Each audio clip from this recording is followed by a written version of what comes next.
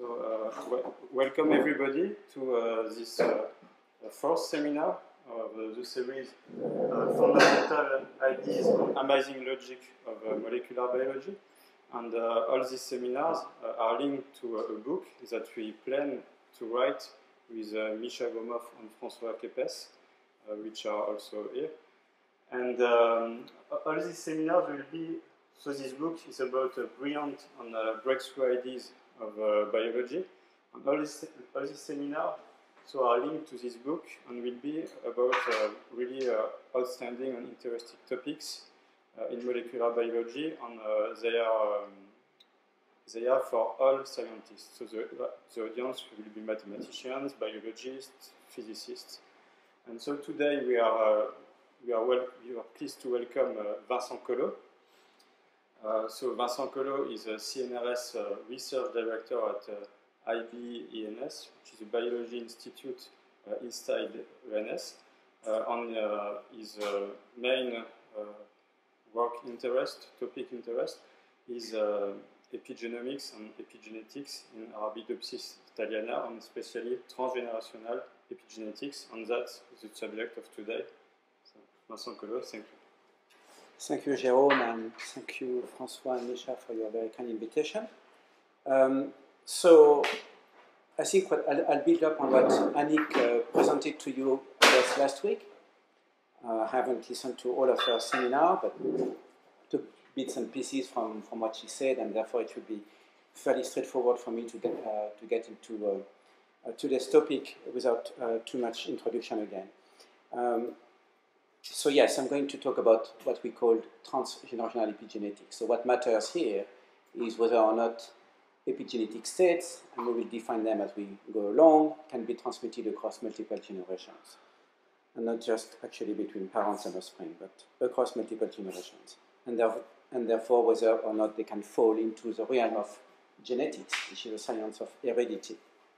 Okay, let's start with chromatin. You already had an introduction about that, so you have to remember here, or you don't have to remember, but I'm just going to talk about epigenetic phenomena that can cross generations in eukaryotes. And most of what we know in terms of epigenetics in eukaryotes, whether or not it crosses generations or it's part of developmental programs, lies on the fact that DNA is not naked in the cell, but it's first within the confines of the nucleus and is organized in a very complex structure called the chromatin, which is made up of a basic unit, the nucleosome. And this unit is there to compact DNA, but to do just more than compact DNA, is to modulate accessibility of DNA within the confines of the nucleus within a eukaryotic cell. So here you have a eukaryotic cell with the nucleus inside, and this very simplified cartoon depicting the DNA double helix to start with, sort of folding into more and more complex structure with the basic unit of chromatin, the nucleosome, which is made up of DNA, of course, and histones on which the DNA is wrapped, and then higher organization structures, which I'm not going to get into today. So what you have to realize is that we know that chromatin, we have known for a long time now that chromatin comes in many different flavors. And the first description of this was due to this botanist, Emil Heitz, in 1928. So with sort of the basic tools of microscopy, what he could find is that within the nucleus of this time mouse cells, you could distinguish two types of chromatins. Euchromatin, this sort of loosely packed structure here, and what he called heterochromatin. So these two terms are actually his terminology. And so this is the first time that you will hear about euchromatin and heterochromatin. And he also realized that genes, units that will sort of dictate certain phenotypes, resided mainly within euchromatin, and that heterochromatin was this sort of compact chromatin state that did not seem to change much from cell division to cell division, and did not seem to contain much genetic information. How people do that at that time? So very, very careful observation and very good deductive skills, I guess. and some genetics. So the combination of the three, genetics. But how could say which gene were in which part of chromatin? Because genes were not defined Well, as entities. I invite you to actually read this paper, which you can find readily online. I haven't done this for a while, so I could not provide you an But answer. genes were not identified actually. Genes were kind of abstract entities at that time. Absolutely, and I haven't talked about anything concrete here. But you say, no, say gene, but genes were not related to the chromatin at that time. It was not understood. Well, genes were related to chromatin in as much as we knew, from the work of Morgan, that there was this... There were genes, but they're not related directly to DNA. Nobody knew what was... I haven't talked about DNA here yet. Okay. So, gene is a concept, and that's actually gene and genetics are two independent concepts that were proposed or invented more or less at the same time, one in 1909 and the other one in 1917. But what we have since 1903 is the chromosomal theory of heredity. So we knew that somehow genetic information, whatever it meant, was carried by chromosomes. And then, you add another 20 years, you get some beautiful microscopy, and then people realize that chromatin is a substance of chromosomes. And genes reside within chromosomes. I'm not talking about DNA here. Sorry, I apologize. I did talk about DNA in the previous slide. That's why you are confused. Yeah, I'm doing this introduction in the wrong way. But this is what you heard last week, okay? What I want you to realize is that we knew very early on, before indeed we knew that DNA was the material substance of heredity. We knew long before that chromatin came in different flavors, and these different flavors were associated with different potential of expressing traits via genes. Genes being a concept, not a physical entity at the time. And again, still with a historical perspective, built on these sort of early observations and subsequent observations, Marie-Lyon proposed in 1974 that different chromatin states, namely euchromatin and heterochromatin, could be associated with different transcription states. So now we have DNA. We have the central dogma established from DNA to RNA to protein. And now we bring back chromatin and DNA function. Because for a long time, chromatin was only thought as a packaging device, only there to put these 2 meters of human DNA into the confines of the nucleus, which is about 10 micrometer in diameter.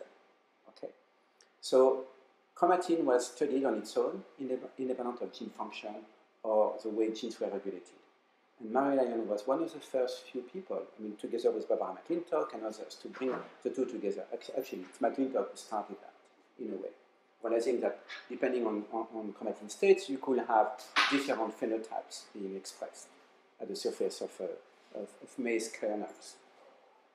Okay, and here what you see is he also came up with this notion of constitutive heterochromatin, which corresponds to the heterochromatin that Emil Heiss defined, which is constantly condensed throughout the cell cycle, so not only during mitosis, but also during what we call the interphase, so when typically chromatin sort of unwraps a little bit so that DNA gets more accessible to the transcription machinery, etc., etc. So, but this is constituted heterochromatin, and basically what she had is this coding chromatin, the one with function, which could exist in an active or in an inactive state. And what she had in mind here was the notion that even active chromatin could sometimes transiently exist in a heterochromatic state. So you had constitutive heterochromatin and you had facultative heterochromatin. So there was a dimension of dynamics. Before, with Emil Heiss, we just had 2 types of chromatin. Now, with Marie-Lyon, we go one step beyond, and even open chromatin could exist in different states, and these states could relate to different ways genes are turned on or turned off. So I think this is important. It's a very, of course, coarse way of describing what happened over the course of 20 or 30 years, but nonetheless, this is probably one of the early indications that chromatin states per se could be very important in dictating or in contributing to different states of gene activity. And now this is a picture we all know. Okay, so we have chromatin with the basic unit, the nucleosome, and Annick mentioned to you last week that at the end of of histones, especially histone H3 and histone H4. We have all kinds of modifications that can happen on specific amino acid residues, and these modifications somehow together color or put a flavor to the nucleosome that will be either permissive for transcription or repressive for gene activity. So you could modulate gene activity through this set of modifications. And there was also a modification on the DNA itself, not just on the histones, or on which the DNA is wrapped, but also on the DNA itself.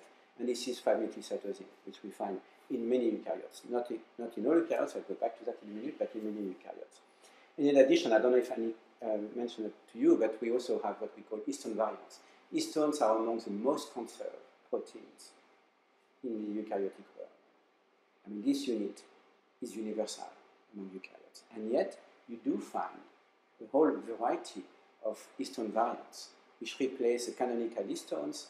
And when they come in, instead of a canonical histone, of course, they bring with them a whole new set of properties to nucleosomes and therefore to chromatin, which you could relate. It happens dynamically during life. Very, very dynamic. It's extremely dynamic. So you have chaperones bringing them in, taking them out, deciding, here, I want this one here, please, don't mess. But they're produced with the same genes and modified?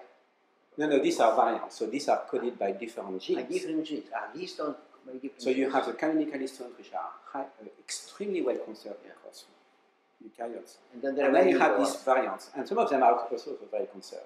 But others can now diverge between different eukaryotic branches. Okay, and therefore this led to the notion of one genome. So we all have inherited only one genome from our parents. So one chromosome set from our mother, one chromosome set from our father. And this is what we have to deal with. And then, to unravel this genetic program, we have to turn on, turn off different genes at different times. And this is what chromatin will allow the cell to do. And therefore, for one genome, you'll have a multiplicity of epigenomes. Okay, so you're all familiar with this notion. It's basically what most people will refer to when they mean epigenetics. Nowadays, it's basically different flavors of chromatin associated, causing, consequence, whatever, of gene activity, of differential gene activity.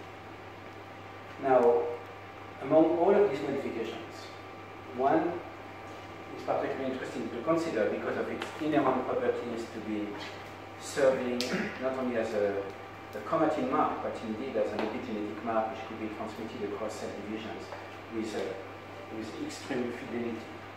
And 5-methylcytosine, so this is the addition of the methyl group on the carbon 5 of one of the 4 bases that make up the DNA, cytosines.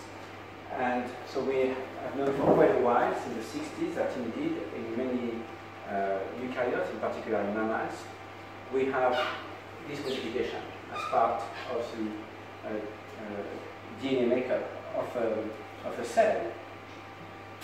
And two people, Robin Holliday and Art Riggs, at the same time, more or less in 75, both proposed that delimation could serve as the true epigenetic mark that will confer different states of gene activity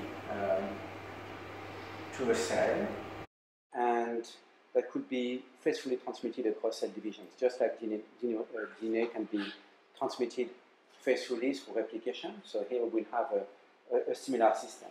And the key points about their proposal is that, first, that of course delimethylation could affect gene expression, that changes in delimethylation could explain the switching on and off of genes during development, so it was a developmental process, a dynamic process. They predicted the existence of enzymes that could methylate DNA, first, de novo, so to establish delimethylation, and then a set of enzymes that could perpetuate this methylation state through what they called maintenance methylation activity.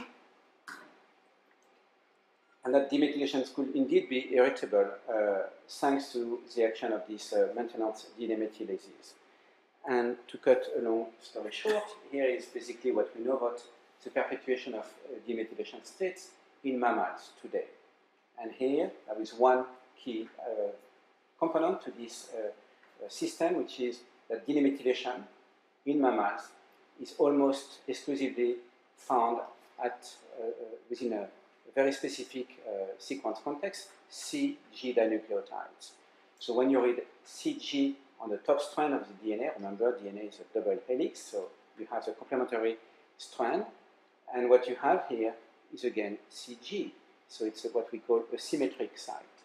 So when you replicate methylated, so first of course you have to oppose the methylation in the first place, and you do that through what are called de novo demethylation activities. So you decide that you want to methylate these two cytosines, for instance, in these two CG dinucleotides, here and here. So you bring in demethylation, and now, just through the activity of this maintenance methyltransferase, once you have replicated your DNA, you use information which is on the template strand, this methylated cytosine on the template strand. And now what you realize is that what you have here is what we call a heavy methylated CpG site, base pair. And now you just instruct somehow the methyltransferase of maintenance to put demethylation opposite the methylated cytosine which is on the template strand. So it is a semi-conservative replicative process. It's known in detail how it works? Absolutely. We're not going to go there today, but in chemistry are beautifully understood.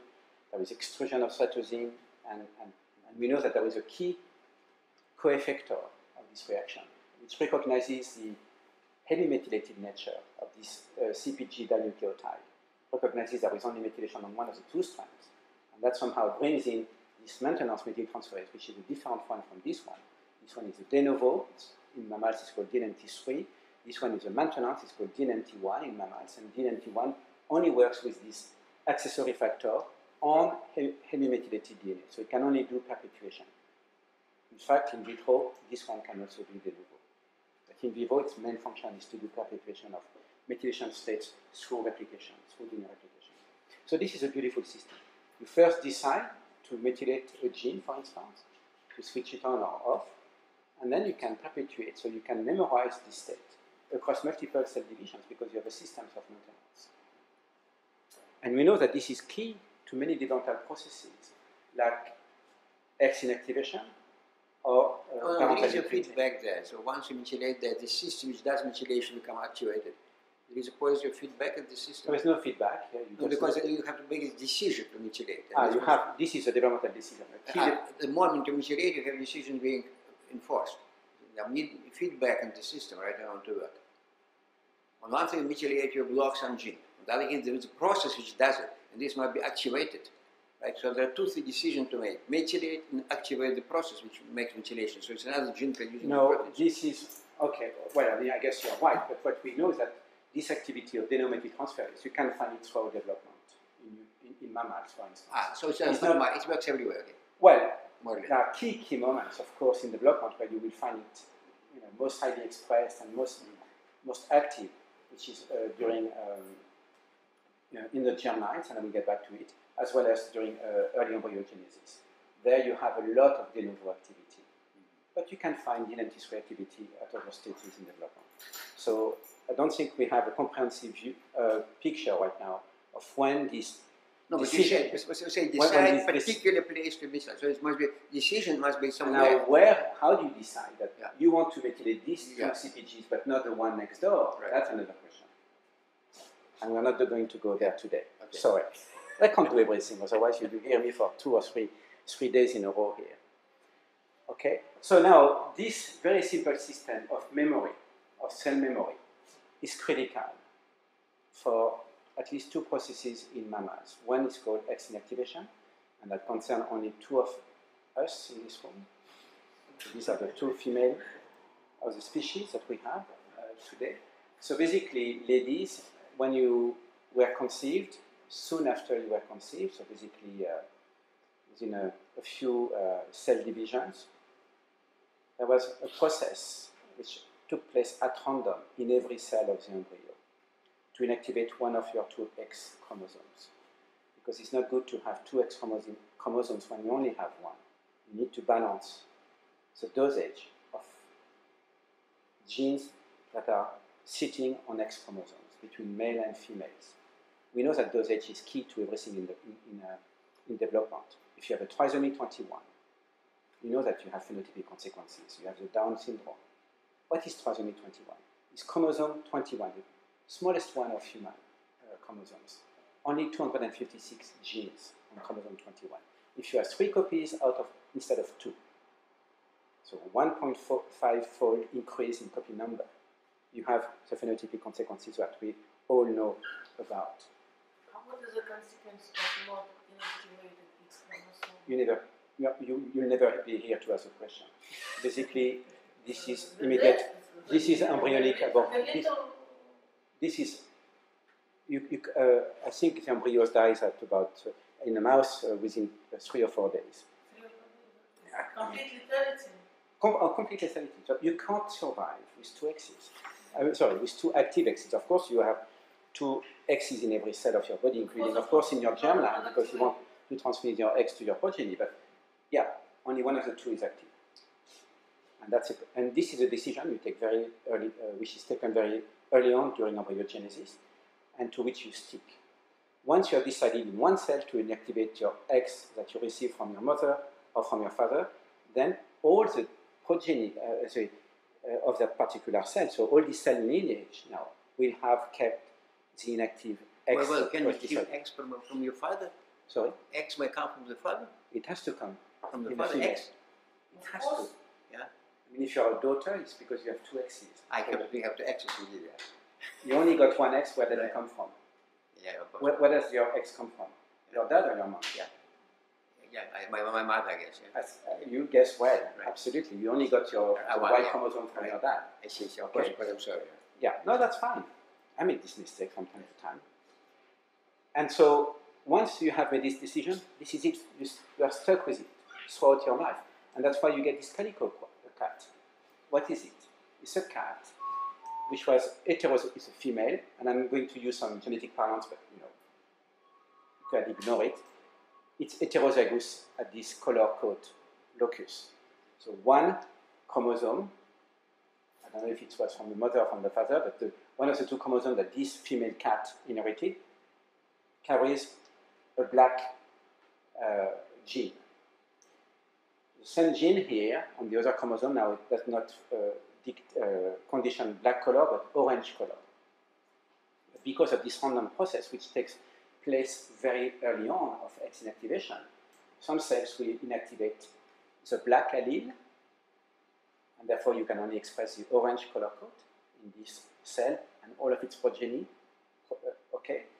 Or you will inactivate the orange allele in another cell at random, it's 1 or the 2, and of course now you are going to express the black allele. And I told you this is now something that is memorized completely. So all of the daughter cells from that cell which took this decision will be orange. All the daughter cells that took this decision are now black. That's why at the end of the day, when you have now a fully expanded cat, you have plaques of black fur next to plaques of orange fur, and never the 2 together. Because this was a very early decision in development, and you have this sort of clonality then, sort of expanding. Yes? Oh, this is DNA methylation. My mistake. This is DNA methylation, this key modification I was talking about. Black, methylated. Empty circles, no methylation on these cytosines, on these CPGs. Thank you. So this is it, okay? And this is critical. As I said, you can't survive without it. Sorry, question. Is the all chromosome which is inactivated, or is each gene? So it's a beautiful, it's a very important question you asked. You know what, I think I'm going to do it as I always do when I talk about epigenetics. I have, of course, a program, and then we're just going to talk. So yes, it's a very important question you ask. Is it a decision taken at the level of individual genes or the whole chromosome? It is the whole chromosome, and it's a very beautiful and complex process again. I'm not going to go into any of the details today, but it is a chromosome decision, which is taken by one particular locus on this chromosome. So it starts from one place, but then it says, okay, I want my entire chromosome to be blanketed with whatever, so that we turn it off. But there are escapees. So in a mouse, not too many escapees between the two axes. Okay, so some genes will now still be expressed from both chromosomes. In humans, a lot of genes seem to be escapees. So there we have a kind of mosaic picture along the chromosomes. Some of them will be subjected to this random X inactivation process, which is a chromosome decision, but others will be sort of hidden from this decision, and will still be maintain their expression from both ends, from both chromosomes. Sorry. Okay, so that's a really beautiful example. Another example that you probably heard from Anik last week is genomic imprinting, parental imprinting. I think she mentioned that to you. The fact that basically, we receive one chromosome set from our mother, one chromosome set from our father. We are diploid organisms. For each chromosome, we have a pair, in effect. Chromosome 1, a pair, chromosome 21, a pair, XX, a pair of X, or XY if we are males. So we have these two contributions, but they are not equal either. You could have the same DNA sequence, and this has been done experimentally in the mouse, and yet some genes will only be expressed according to their parent of origin. They will be expressed if they came from the father, or other genes will only be expressed if they came. So this is a case where here, this particular gene called IGF2 will be expressed only on the paternally derived chromosome. It's not an X, it's another chromosome, it's an autosome. Now, this particular gene called H19, which is actually linked to IGF2, now will only be expressed from the maternally derived chromosome. So now you have, again, a situation where the two are not completely equivalent. We don't know still what it does, but the phenotypic consequences are quite dramatic. You all have heard about mules and henny. What is a mule and a henny? It's the same genome at the end of the day, except that one was a male donkey with a female horse, whereas the other one was a male horse with a female donkey. At the end of the day, they still have one set of chromosomes from a donkey, one from a horse, but the phenotypes are dramatically different. And this is reproducible. This is, dictated by development. So this is a very robust system. It's only one gene in this case. No. It's plenty. I'm giving you an example. There are about, in the mouse, there is about 100 loci that are subjected to parental imprinting. And in humans, it's not clear how many. In a horse, we don't know. But again, so these two are really beautiful examples. And in those two examples, the decision is taken on the decision to be expressed or not is taken very early during development. In this case, during early embryogenesis. Here it's even more complicated. It's not within your generation that the decision has been taken, but in the generation of your parents. The gametes that the parent will transmit to make a new being, so the sperm and the oocyte, that's during spermatogenesis, and this is during oogenesis, that you decide to put DNA methylation or whatever mark that will now say, okay, this is coming from the father or this is coming from the mother. It always happens for particular organism beforehand, but for the same gene, always the same way. No, so it's different genes for different organisms. I'm sorry, no, for different sex. The same gene for the same sex will always disactivate. Yeah, so it's a rule.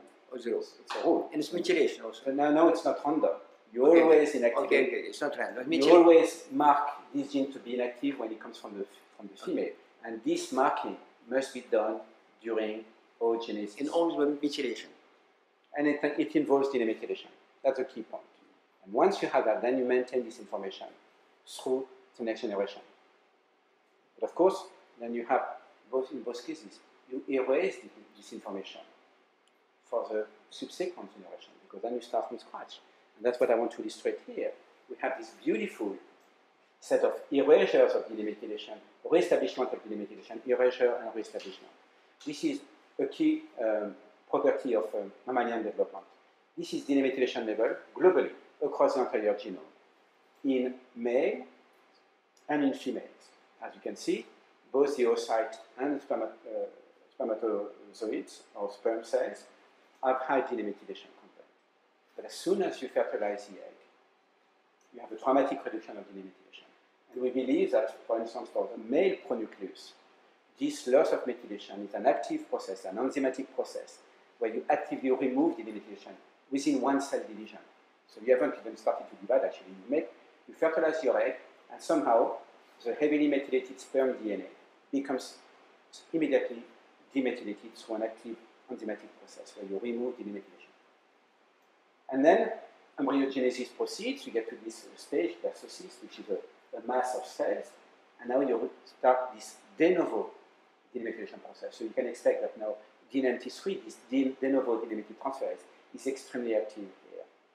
And for whatever reason, this is so weird, but then you start again to lose the demethylation. This time you do it in the germline. Male, of course, or the female, germlines, you again lose most methylation, both sexes. And now you reestablish it according to your sex. So that's where you start to establish imprinting. Okay? So this is very, very key. We have demethylation providing memory, reset at every generation.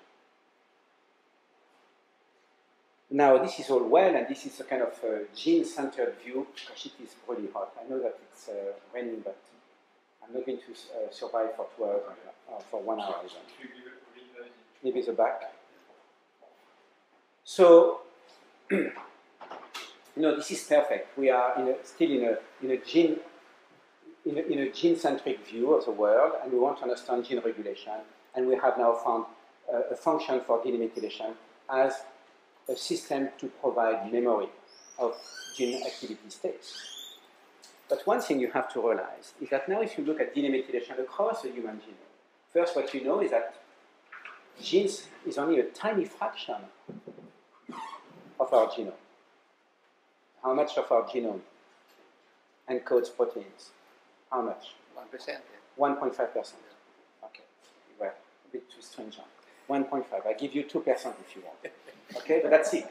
Gosh, we are left with 98% that has absolutely no function that we can identify readily. And what is most of this non-coding DNA, as we call it? It's mostly transposon sequences. These sequences that jump around the genome, and just by the virtue of this jumping, being able to jump around the genome, accumulate, without having any function. At least we don't need to invoke any function. They just populate the genome. And the end result is that now half of our genome derives from sequences that were originally retroviruses or other type of transposable elements. And that's illustrated in this particular gene, BRCA2, which is a gene involved in, which, when defective, leads to breast cancer. And what you can see is that the exons are in black. Look how tiny they are, the exons, the bits that code for a protein, compared to all the rest, which are now just a repository of transposable element sequences. Many of them are degenerate, they're accumulated over time, but that's what we have in our genome. And basically, these sequences are the primary targets of demethylation. So when we talk about these big waves of demethylation, remethylation, it's mostly over repeat sequences. Okay, genes are only a tiny fraction. They do also follow these waves, but we have to bear in mind that repeats are the primary targets of demethylation in mammals, but also in plants. And in mammals, it's beautiful here. I mean, this is really technical, but I don't know how familiar you are with the notion of southern blot analysis or northern blot analysis. We don't know anything about that. So southern is not because it's south, it's because it's head southern. Okay? Northern blot was a derivative of southern blotting. So northern is indeed the north, is the opposite of southern, but southern is someone's name. Anyway, so you can show that this DNA in wild-type mice is heavily methylated. I'm not going to in detail, but now in a mouse in which you deactivate this maintenance DNA transferase I talked about, DNMT1, now you lose demethylation. Don't ask me how to read this, but trust me. And the same with now RNA, when you do a northern blot to try to see expression of certain sequences. So here we are probing with one of these endogenous retroviruses, as we call them, ERVs. Plenty of them in human and mouse genomes. In the mouse, it's extremely active. IAP jumps like crazy. Now, in a wild-type mouse, IAP is completely silent, no expression, no transcription. But now in a DNMT1 mouse, so you have removed the demethylation. And look, now you have this huge activity this huge transcriptional activity, again, showing that delimitation is a key component of the control of transposon activity in the cell. Okay, so this is... And what happens to the mice? Dead. Sorry, I forgot dead. to tell you that. That's obvious. Yeah. Dead. Yeah. But it dies at 9.5 days, so it can go through a few. But first division is okay. It's not immediate. Absolutely. Yeah. I mean, But why this that's jumping why that's so bad at the it beginning? dies at 9.5. But why the jumping of the genes not so bad at the first stages of? Oh no, Because it's also- bad, but there are ways of compensating. So these things are stochastic events, so they may jump in places where there is no other gene, so that's okay. It's kind of Okay. it's a kind of catastrophic. No, but the event. rate of jumping comparable to the rate of division of the. So actually, here we don't know about jumping. What we know is about transcription. Yeah. So these transposon sequences get transcribed. Transcribed, So of course now they can jump, but we haven't actually monitored jumping. transcription problem. Yeah. Okay. But transcription can also be deleterious because these sequences, as you remember, they are everywhere within a gene. So now if you transcribe all of this, now you screw up the proper transcription of this particular gene. So this is actually, this is a human copy and this is a mouse copy. Okay? So two different sizes, but both are made up mostly of repeat sequences. Okay, I'm almost finished with my introduction. I want to tell you that, do I bore you? I do. So I have to move on, I guess. I do have to move on because you know all about this. No? I don't know, you said yes. What shall I say? Okay, I'm going to focus on delimitation because this is really the topic we study in the lab and that we try to associate with this transgenerational epigenetics. But I want to remind you that epigenetic mechanisms, even though they are very widespread among eukaryotes, are not universal. You find many instances of organisms which don't have delimitation. Two yeasts that are used as lab systems, like série or Pombe, do not have delimitation. Drosophila melanogaster, the fly, no delimitation. C. elegans, the nematode, which is a beautiful genetic system to do genetics of development, no delimitation. So you can have life, eukaryotic life without delimitation. But have much smaller genomes, I guess. These organisms you mentioned. Most of them, but I'm sure, your point is correct, but you do have actually organisms with moderate-sized genomes that do not have delimitation. So it's not really simply a question of the quantity of transposable elements they contain. No. It's not as simple as that. They have other ways of controlling that transposon. And some of these other ways are this mechanism of RNA interference that you heard a lot about from Annick last week. So this is a very important system which can go in parallel or in conjunction with delimitation to control repeat sequences. Okay, so that's important when you hear around, all this excitement about delimitation and so on. Okay, we have it, plants have it, but not everyone has it.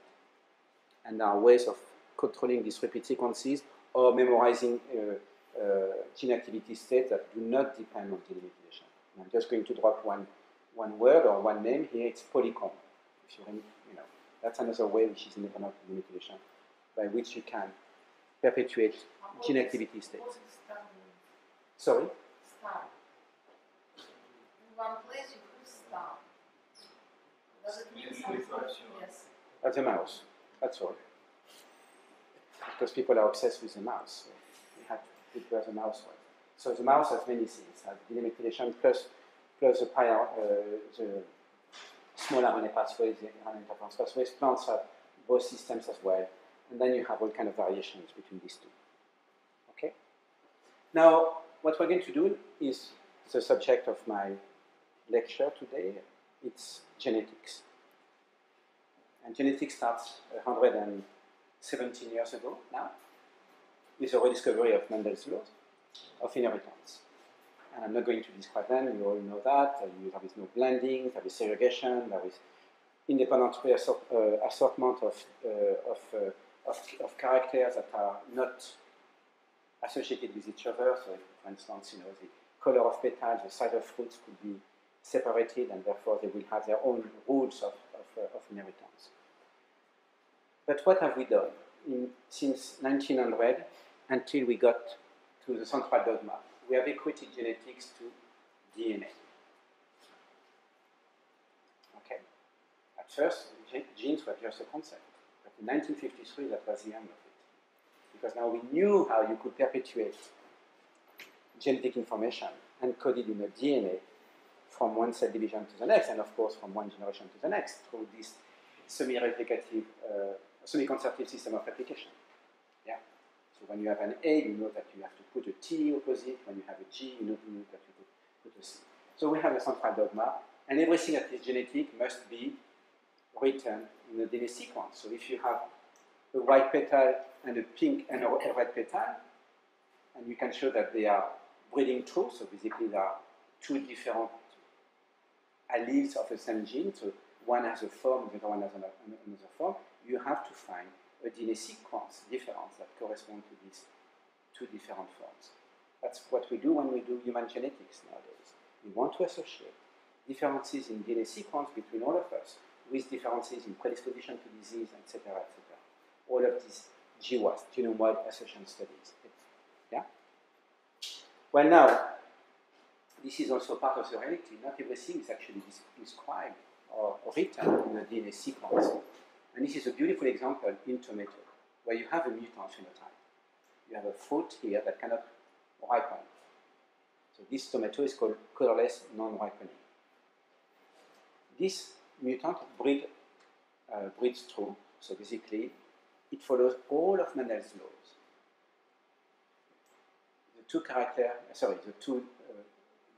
This variant compared to the wild type state does follow Mendelian inheritance. It's a single locus with a recessive mutation. But when you sequence now the DNA of sienna compared to the wild type, you end up with the same DNA sequence. So you can do genetics. Genetics, that's what we are doing, Mendelian genetics. Of course, this is an extreme case, but I want to, use this to make the point that we can do genetics without differences in DNA sequence. What you have instead is difference in chromatin states, in DNA methylation states. So here, and we know quite a bit about this particular system.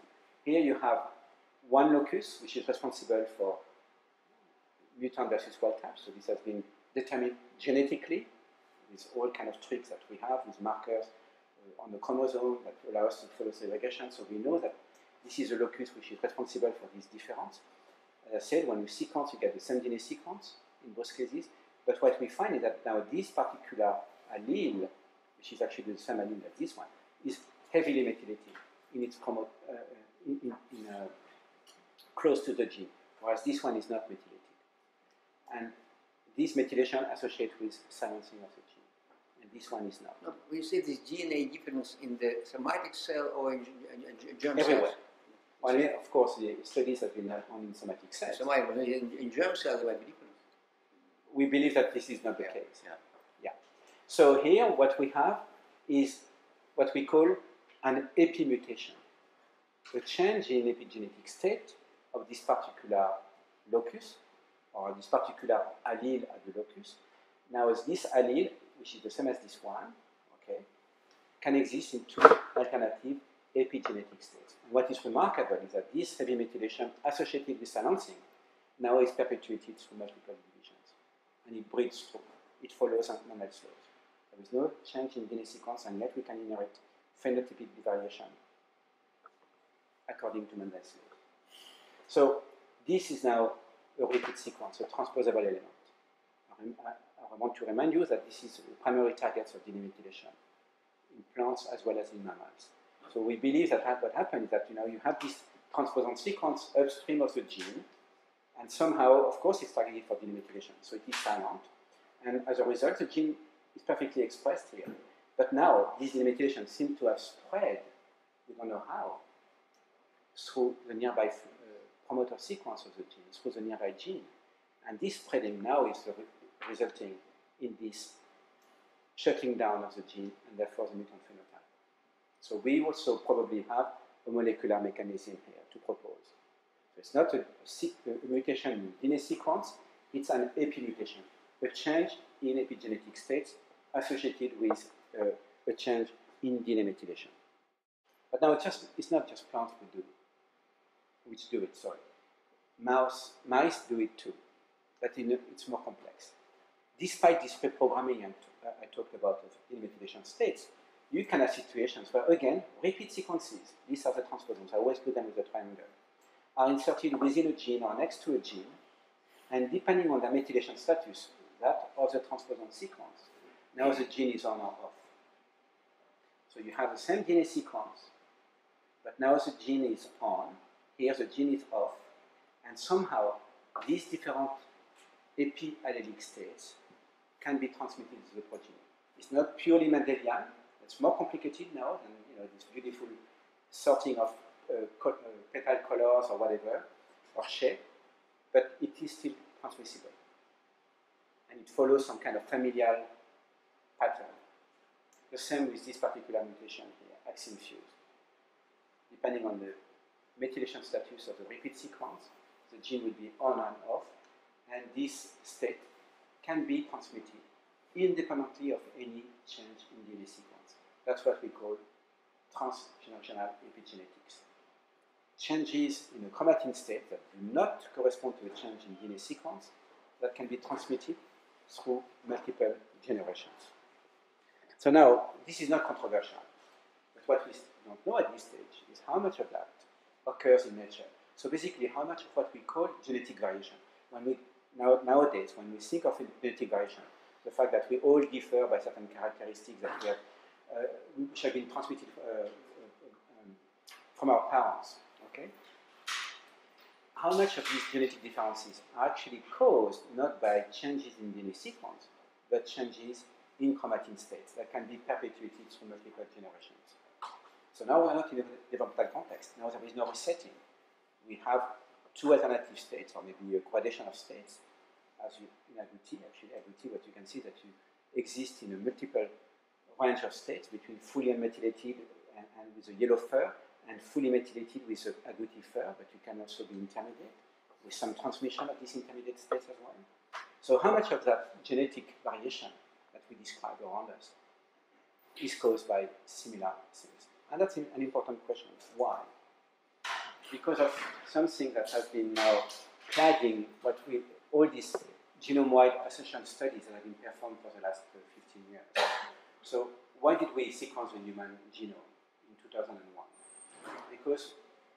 Not because it's beautiful, because we believed, I mean, not me, but people who were promoting this, believed that by having the entire sequence of the genome at our disposal would help us understand the genetic origin of disease. Because now we could monitor differences in the sequence between individuals and associate these differences between individuals to differences in phenotypes, which could be inherited. And there is one beautiful example of heritable phenotype in humans: height. We all differ in height here, not because of what we ate when we were in our mother's womb, or what we ate during our childhood, but because of what our parents transmitted in terms of genetic information. No, I think there was tremendous acceleration in Japan, the average. Fine. Or even So the Dutch, but we can take, yeah, we can factor all of these effects, okay?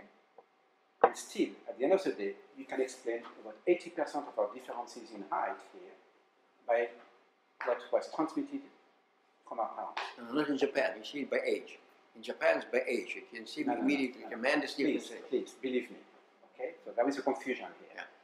Globally, at the species level, differences in height in humans are mostly determined by our genes. And genes, I'm not saying DNA, genes, it's a concept, okay? So it's genetic, not genetically determined. And we have tools now to associate this humongous level of variation in DNA sequence between individuals with differences in height. And a study has been performed, starting with 10,000 individuals and 1 million polymorphism across the genome, and then 40,000 individuals and 10 million of polymorphism. And when you combine all of these studies, which by the way must have cost of the order of 20 to 30 million euros, you end up explaining 10 to 15% of the 80% heritability that genetics predicts. So the trait is genetic. 80% of the variation between any of us here has to do with our genes, not of our environment. And yet, when you look at the DNA sequence to try to explain it, using the power of whole genome sequencing and huge cohorts, etc., you explain 10% of this 80%. So what you have is this huge problem of missing heritability. Where is genetics gone? Yes. What would be your definition of heritability? It's a genetic definition. It's in quantitative genetics, so I don't want to go into the details again here, but this is 30 or 40 years of mathematical modeling of genes, multi-genes, etc., and how you accommodate for that. Away from environmental influences. That's a key point. So, yes, we have this huge problem of missing heritability. So what I'm going to tell you today is not that I have the answer for this problem of missing heritability through epigenetics, but epigenetics could be one of the contributors of this missing heritability. If we have the example of agouti variable yellow or other phenotypes in the mouse, plus what we know in plants, why should we discard this notion that differences in chromatin state could indeed be transmitted across generations and contribute to part of these heritable phenotypes that we measure. Okay, how much do you want me to talk for? Actually, we are supposed to go right now. But we can, I'm happy to stop here.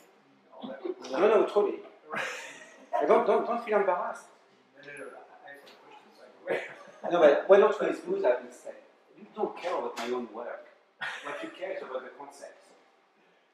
So I'm happy actually to discuss with you and to show what we have done.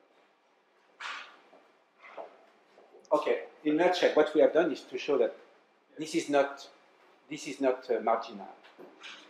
We have ways now of measuring it. Of course, in a model system, which is this plant Arabidopsis, you can't do it in humans, you can't do it in a mouse because of lethality, but basically, I'm not going to show this slide because it's too much. We can manipulate DNA methylation in plants without compromising viability or fertility of our individuals. So we can do genetics with individuals which have now far less methylation than the wild type, for instance. And then we can see how much of these differences of methylation that we have induced experimentally, artificially, can be transmitted across generations, independent of anything else happening in the genome. So we fix our genome and we simply play with what we call the methylo, part of the epigenome, and how much of that can be transmitted. And we found that, even in a genome as simple as one of our Arabidopsis, where repeat sequences, which may be the mediators of these epigenetic effects, I'm talking about the one that go across generations, even in Arabidopsis where we have so few repeat sequences, we can find thousands of loci across the genome, for which a change in methylation state that we have induced experimentally can persist for 10, 15, 20, 30 generations and follows Mendel's laws.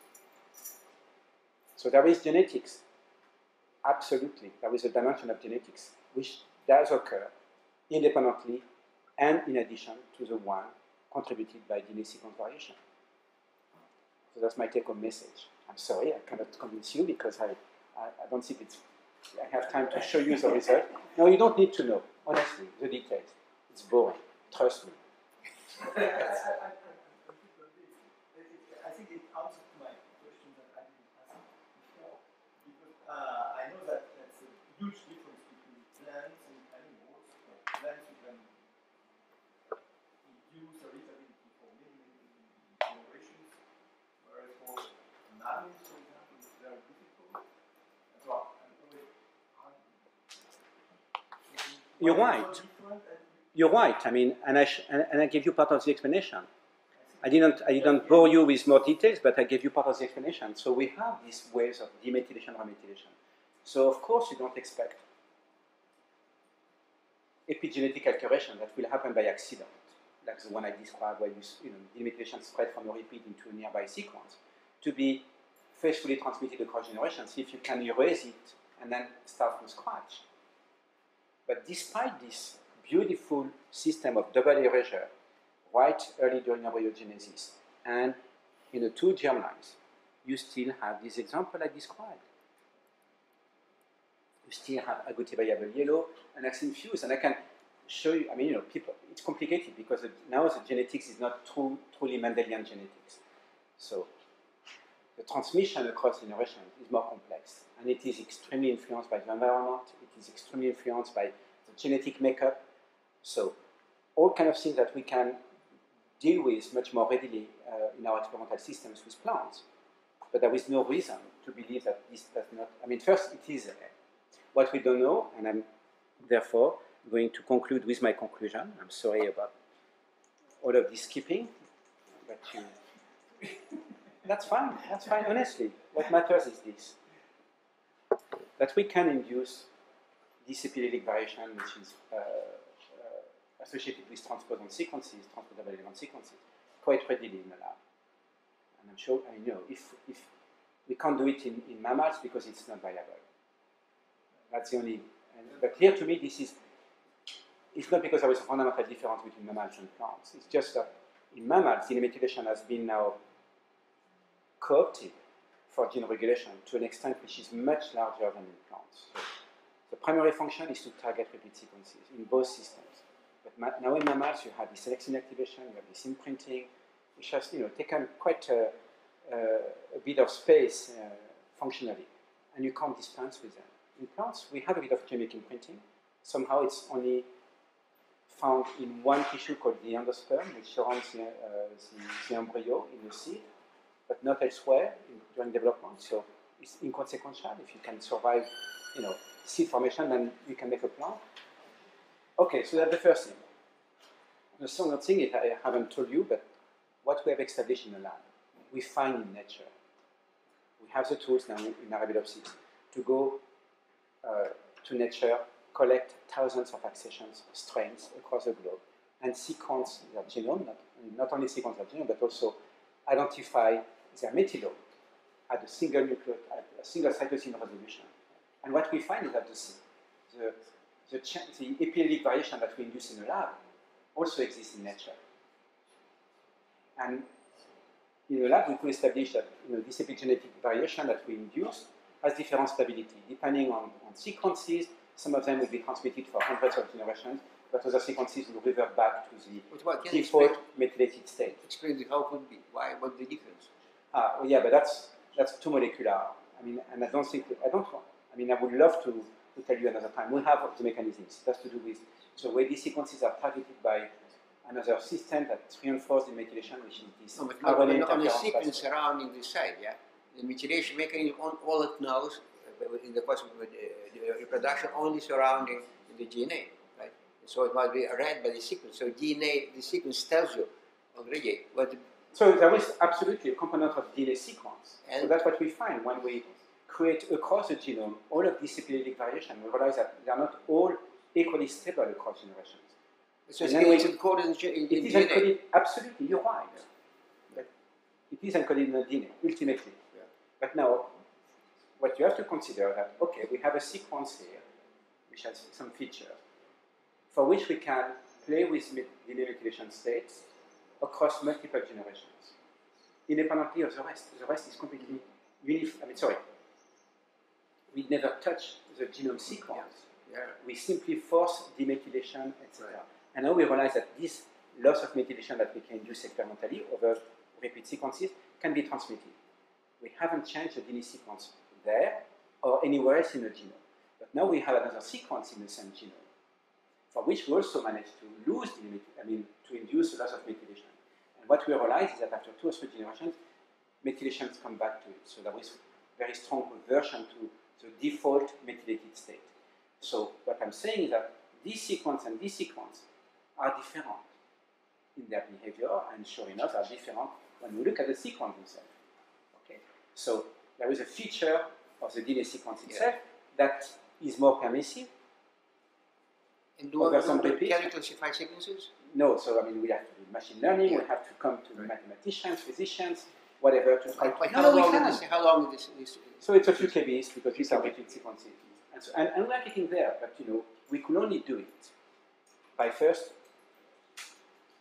artificially inducing these changes in the lab in a constant genome environment. That's really, really key because epigenetics, I told you, is the fact that you can exist in 2 different chromatin states or methylation states independently of the DNA sequence. And now you can transmit it as well independently of changes of DNA sequence. But now, different repeat sequences, different transposons across the genomes behave differently. So clearly there are things that are written in the DNA sequence itself that tells you, yes, I can be epimmutable, or no, I cannot be, because I will always get back with high efficiency my default methylated state. Now what's nice is that this is what we established in the lab with a constant genome. But when we went to nature, we found exactly the same type of differences of methylation states, and of course, the one that in the lab we define as the most stable ones. So the change in methylation state that you can transmit for many, many generations, we find it more often in nature than the one for which in the lab we can only exist in the non-default state, which is the unmethylated state for 1 or 2 generations, because immediately it recovers to the methylation. So these ones in the lab, we rarely find them in nature because they always go back to the default state. But this place is more in the genes or in the no, it's always repeats. No, which one? All these repeats. All repeats, but I told you, these repeats have an impact on nearby genes. Yes. So that's how it's working. It's not gene regulation. It's transposon control, but with a consequence on nearby genes. That's the key point. So there is an element of genetics which is completely away from genes here. I mean, away, not completely away, but you cannot identify it within a change in DNA sequence or whatever, but which clearly contribute to heritable differences in phenotypes as well. So that the last thing that we did in the lab, of course, is experimentally, molecularly demonstrate that we could have these different epidemic states generated from and transmitted from multiple generations or not, but that we could associate these differences with differences in phenotypes. With precision, transposon may change because there is no methylation, the first stage. So and that's another thing that we, of course, explored, is that once we have transposons being manipulated in terms of methylation states, as I showed you, we can reactivate them. And if you reactivate transcriptionally a transposon, now you can start to jump. So we have this sort of, I mean, it's not a problem. But they jump usually in the embryonic development, the first stage, when there is no methylation. Yeah, and so we can, and so we have, now we are playing with both. I mean, not playing, but we are taking into account the two aspects. The purely epigenetic aspect, so a sequence can exist in 2 alternative states for different stabilities across generations, and that contributes, therefore, to genetics to different degrees depending on this stability. And we have now these sequences that we have artificially moved into the, not moved, we have shifted to the unmethylated state, this non-default epigenetic state, and that now start to be heavily transcribed, and some of them start to jump. So now we create what people call genetic variation, what I would call DNA sequence variation. Both are genetic variation because they follow Mendel's rules or rules of inheritance. Okay? So now what we can do is see what of the two seem to generate more phenotypic diversity, which could be inherited. Is it the jumping of transposons, or is it the alternative epigenetic states of the residing transposons? And clearly the two contribute to phenotypic variation. And I think between humans or mammals and plants, there would be this issue of, again, of transposon mobilization compared to epillelic variation of transposons, plus the stability across generations, which we predict to be far less in mammals than it is in plants, but not completely ruled out. And if some of you really want to know, I mean, I mentioned this retrotransposon sequence, this transposable element sequence. We have all this terminology, I apologize for that, or these endogenous retroviruses, as others call them, IAP in the mouse, extremely aggressive, it jumps like crazy. Well, IAP, when we see these waves of methylation, demethylation in early embryogenesis and in the germ, IAP stays methylated all along. So they are not reset. So now imagine if by accident you lose methylation over an IAP, maybe there is no mechanisms to re-establish it, because it does not go through this programming of loss and gain. It's supposed to be by default methylated, like we have in plants. Repeats are supposed to be methylated, and we see them methylated throughout life in plants. Okay, we don't see this at all. And now the IAPs behave like a plant repeat, constantly methylated. The young ones, the ones that are the most aggressive, and indeed are the ones that also created these AP alleles at agouti variably low and axis fuse, the two phenotypes that I showed you. Questions? Yeah, go ahead, please. Yeah, but mine probably is naive or wrong. But so during this Reprogramming. exactly. So when it goes to 0, It never goes to 0. okay. But I mean, so the system is losing information, and then the manipulation which is after is random. No. So it's again. Or you are keeping information if No. you're keeping information out. So it's very interesting actually. First, what should so let's focus. I mean, now we're talking about mammals by definition because we have these waves of methylation or remethylation. By default, the entire genome is methylated. By default, the entire genome is methylated. Every cytosine in a CpG nucleotide will be methylated, except when you have a high densities of CpGs, that are the so-called CpG islands. For whatever reasons, these things get protected from demethylation. But otherwise, you lose everywhere and you put back everywhere. So there is no targeting to be done. Okay? But now, as I said, some small subset of repeat sequences never go through this. They go maybe like that, but that's it. So they're actually heavily methylated throughout life. So those are those which transmits genes in this state. Well, these are these active transposons sitting in genes, which for whatever reason we still don't know molecularly why they lost methylation. But if they're not part of this reprogramming, if you lose it, then there is no instruction to remethylate, maybe. No, but wait, if you completely don't loss. Even though it's by default, you should methylate everywhere. How particular location for methylation can be heritable? If they, in some stage in development they all disappear, how we know where to methylate? That's what I'm saying. There is some there is no, region, the default state throughout the genome is for methylation to be imposed. No, but then still it's different, right? These heritable features, some region methylated, not, and this inheritable. In some moment it being lost, or everything being methylated, become exactly information getting lost completely. So if everybody methylated in this region or demethylated, you don't know whom. So there is very little dynamics of demethylation in relation to gene regulation. Well, I'm contradicting myself here. What we have is this beautiful association between methylation states and X inactivation and imprinting. But again, so what you have to realize is that now this is a few genes. There is 1,000 or so genes on the inactive X, on the X, so maybe 1,000 genes that are involved there. They all have this CpG island I'm talking about. So these by default are never methylated, except if you decide to target them.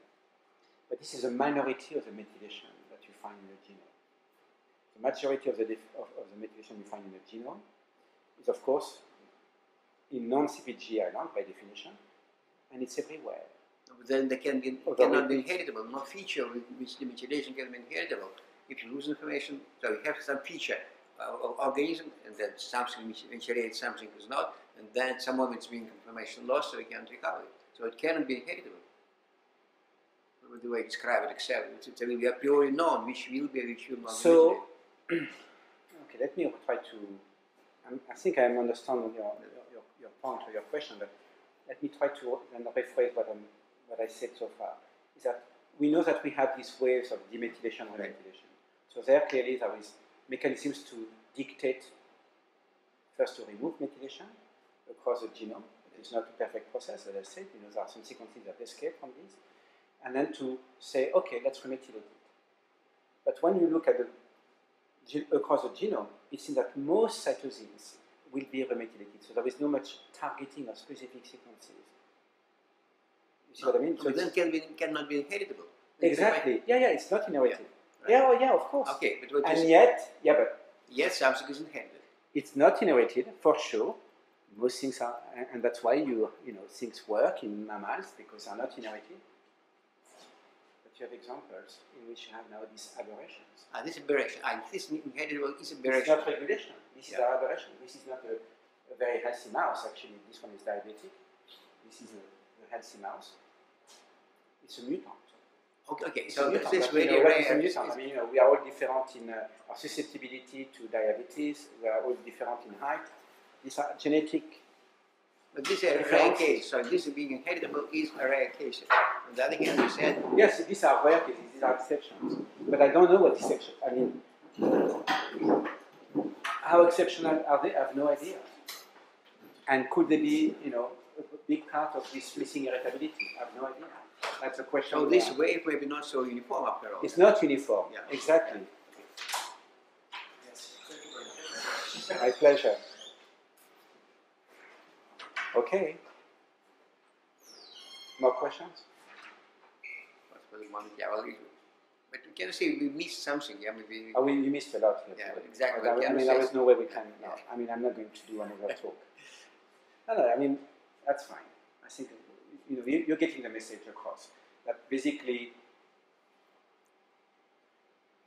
at least in mammals, we have a systems which will ensure that there is no such thing as transmission across generations of these methylation states.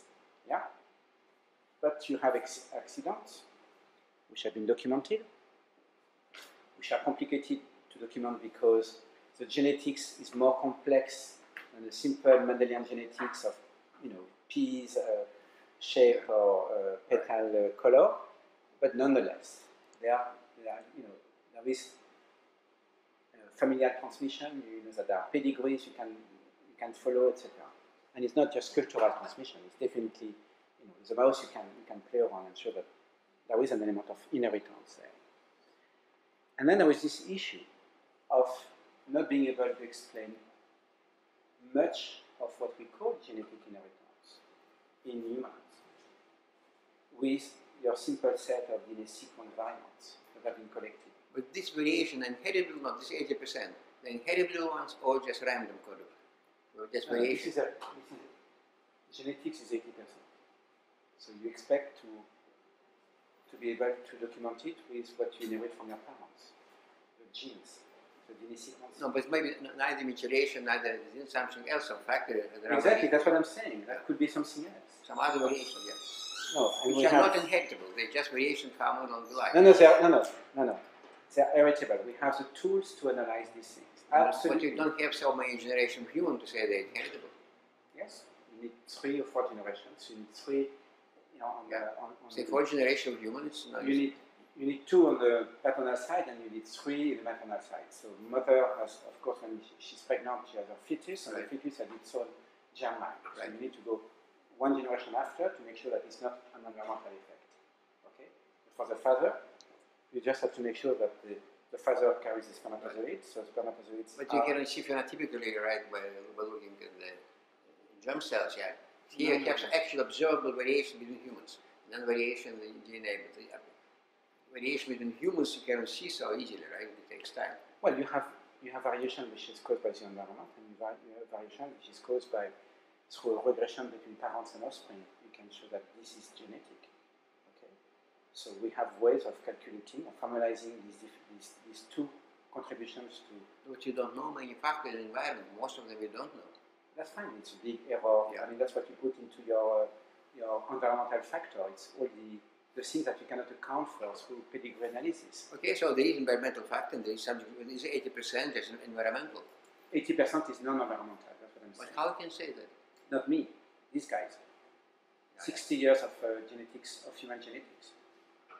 I mean, you have to teach them maybe how to do proper genetic studies, but that's the consensus now is that. I guess I don't know what is the basis. It's quantitative genetics.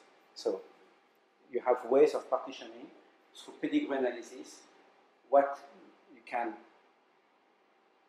But how you measuring phenotype is so vague. Yeah, how you can say whether phenotype is similar or not, was feature present or not present? How well, you know, height is a quantitative trait, so you have exact. It's exactly about height. Yeah, this is height. All this about height. Yeah, but I mean, okay. So the principle of, most genetic traits in humans are quantitative traits.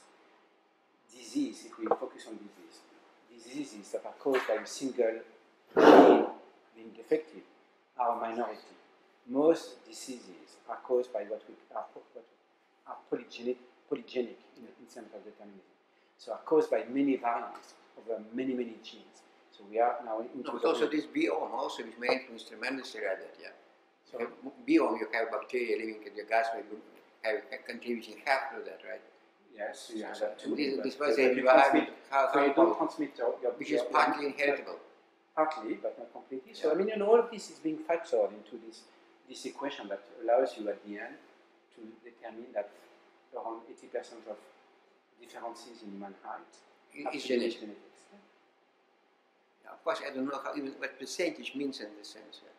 It means that if you measure differences between all of us here, and it has, of course, to be large populations, and you take care of the history of where you were born, and therefore the kind of food that you were exposed to, whether there was famine in one generation or two generations. Okay. So you put all of these factors into your And then mixed genetic linear factor model, become dominant. Yeah. mixed linear model, whatever. Right. At the end of the day, you still end up with 80% of this variation that you can attribute to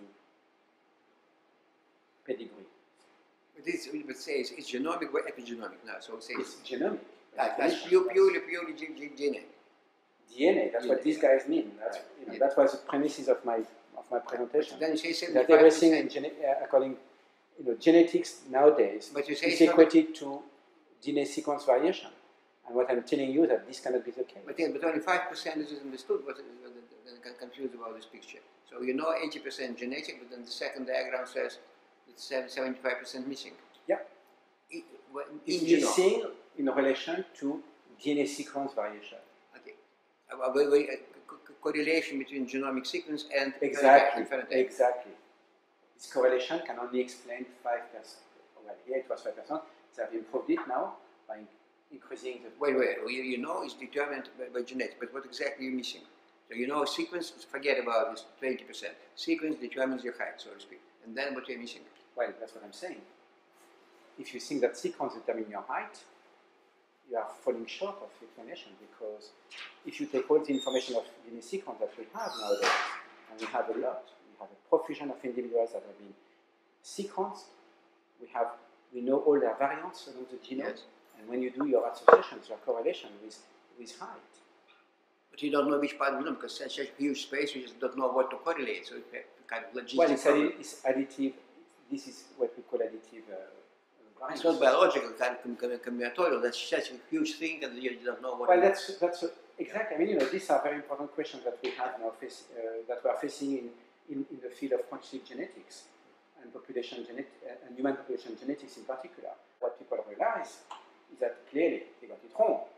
Either it's not such thing as 80% heritability, maybe it's much less, or they have to look for other explanation than this variant they are looking for in the DNA sequence. And we know that most of the variants that are being used in these studies are what we call SNPs, single nucleotide polymorphisms. Okay, that is only part of the variation that we have in our DNA. We have copy number variants. We have rare variants with large effects, so-called rare alleles with large effects. They are never computed into this calculation. I see. Never. Only SNPs anyway. Only SNPs, and the SNPs are clearly only part of the explanation. Yes. And that's the problem we have. And now the latest came out I think 1 or 2 weeks ago. I can't remember if it was in Science or in Nature or whatever. There was an opinion piece and saying that, well, maybe every bit of every nucleotide in your DNA contributes to your phenotype. And therefore, it's not just maybe 10, 20, 30 major genes that are important to, in determining height, but maybe it's almost everything, which defeats the purpose. Yes, Finding absolutely. the genetic origin of disease or whatever. You see what I mean? So they are talking about omnigenic disease. No, of course, it's a surrender. I mean, maybe it's a reality, but then forget about any of the approaches we have been promoting for the past 20 years, which is to try to find the set of genes of loci, assuming that there are not just one, but not thousands, that determine these major differences between us.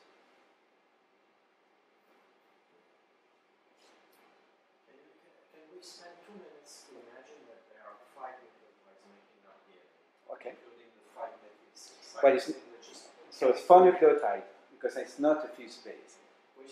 DNA methylation is a post-replication modification.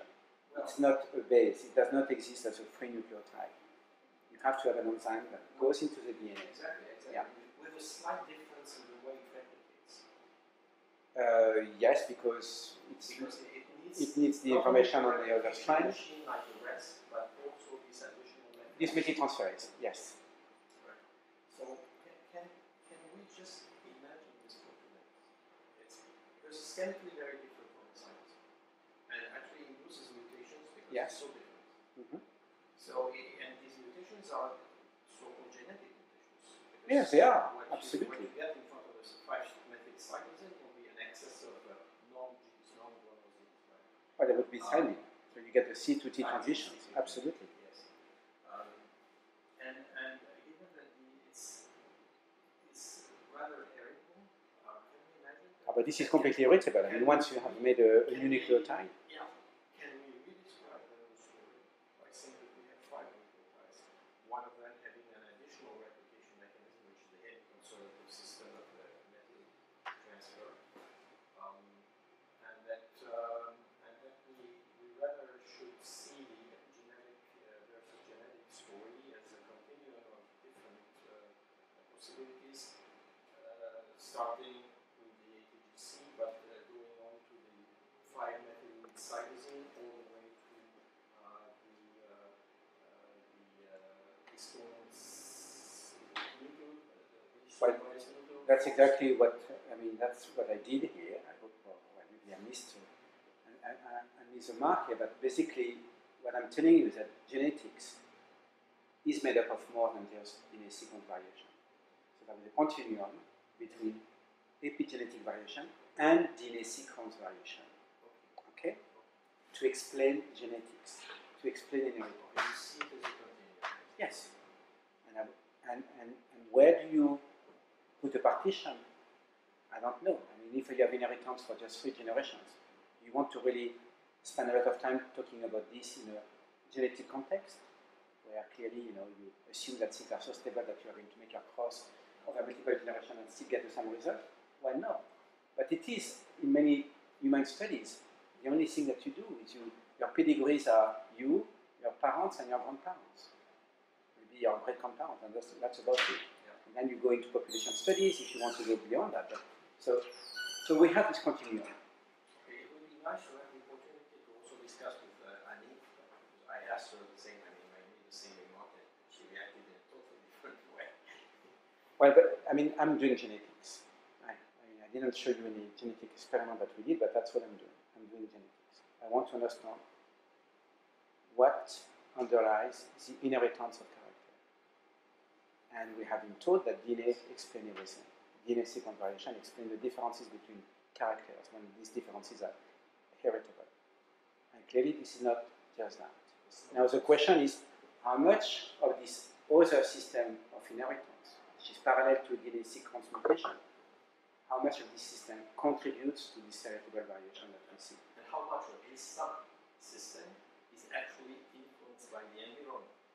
And that's the last question, which of course I put that in my summary with the red, the environment, because to this day, we're completely still, hand waving. We all assume that epigenetics is so labile that the environment must be what influences it. But the evidence is very poor right now. What we have is, yes, we know that genes in their activity respond to the environment. Heat shock has an impact. You have thermosensitive alleles of genes, etc. So we know genes don't function in isolation, they function in an environment.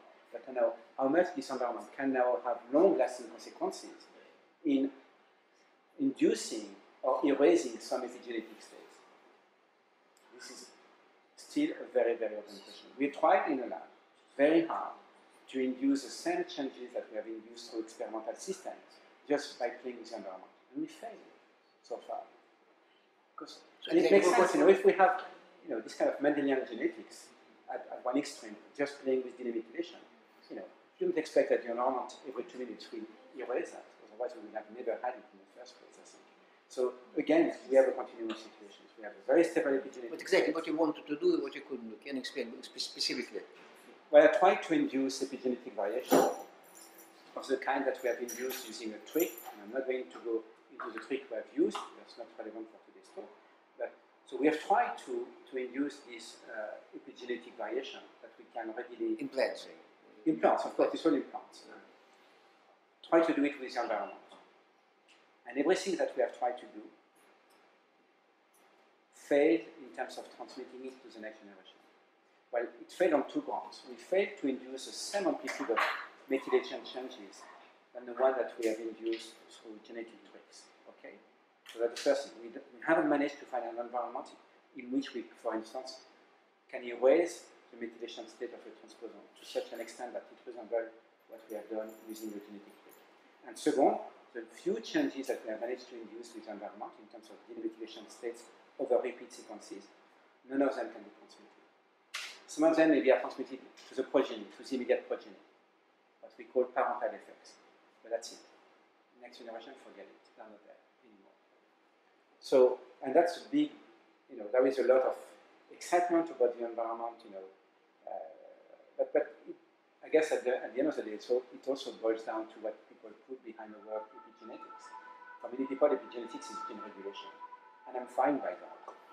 Gene regulation, I mean, genes in their expression are sensitive to the environment.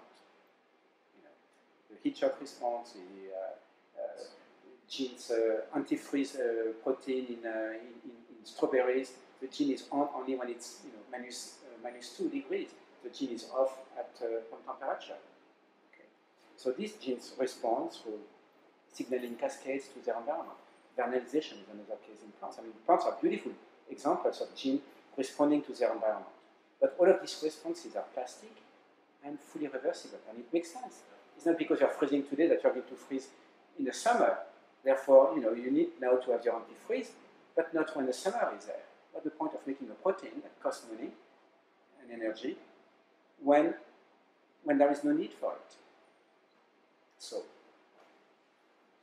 far that I did just a very short list of non-inheritable epigenetic changes, very few of them. Quite a few. I gave you, with strong phenotypic effects, probably a handful of them. I mean, if I were more thorough in my reviewing of these cases, maybe we can go to 100. Maybe, I don't know. In different species. Okay. In different species. But now, with our genome-wide approach in our experimental system, there are thousands of loci, potentially, with epigenetic variation, and we find that in nature. Now, we don't know how many of these loci do have visible phenotypic consequences, because now we are dealing with quantitative traits, so it's subtle differences when they flower, the height of the plant, the way the root grows. These are very subtle phenotypes. But we can show that there is always segregation.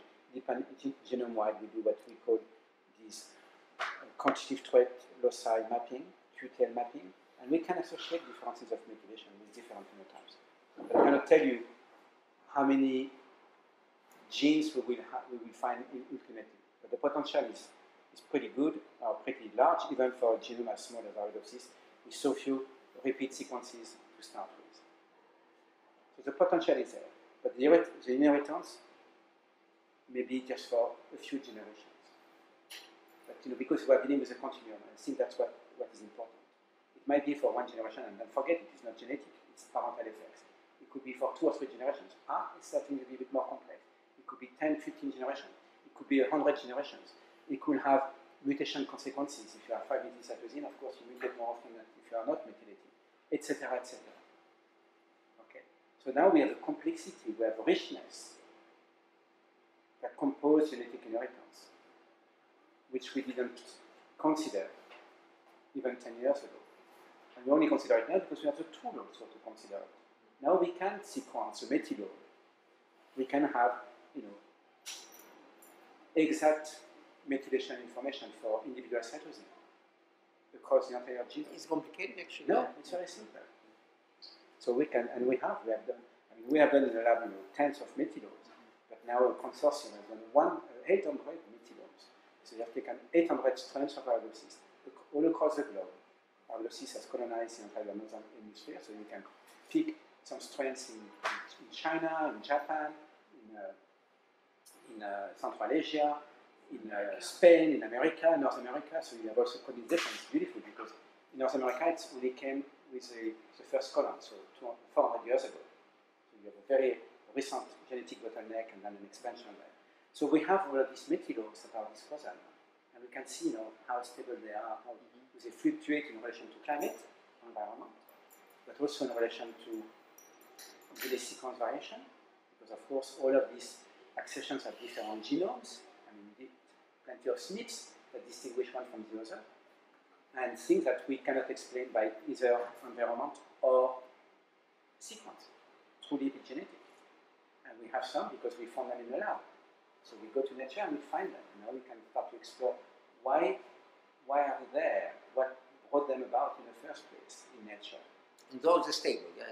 Yeah, I'm talking about the ones that are stable, and therefore, we want to really pursue now in nature because we know in the lab they are stable, and sure enough, the ones that are stable in the lab are the ones that we collect more often in nature. The ones that are unstable in the lab, the ones that go back immediately to this default methylated state, while we have difficulties in catching them in nature. And that makes perfect sense.